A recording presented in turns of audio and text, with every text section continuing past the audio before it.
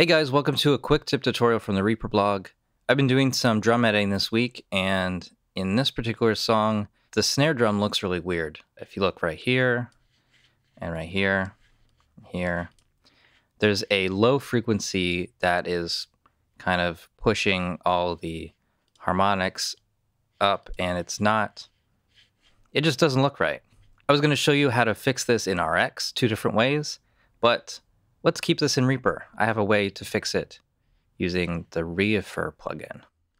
So I'm going to add it to the track.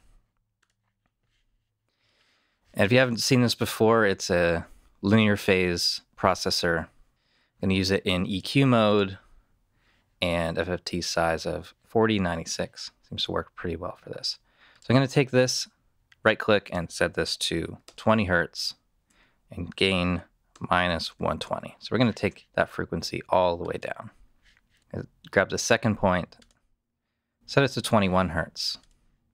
You have a nice steep slope. You're not going to hear a difference, but when we process this as a new take, you're going to see the difference.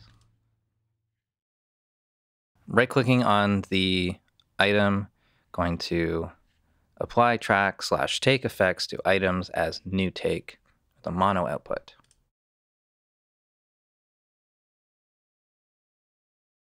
There, before and after. So as I said, this doesn't really change the sound, but potentially it could affect your compression and other processing on this track. And it's nice when things just look right in the DAW. So anyways, that's how you fix those wonky waveforms. I hope you've enjoyed this tutorial. Thanks for watching. Check out reaperblog.net and subscribe to the channel